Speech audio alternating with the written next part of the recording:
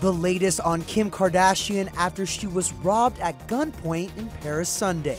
On Monday, just hours after the scary incident, Kim's friends rushed to be by her side. Longtime friend Jonathan Chabon and Lala Anthony were both spotted arriving to Kim and Kanye's New York apartment to console her. A source close to Kim tells ET the mother of two is still very shaken up.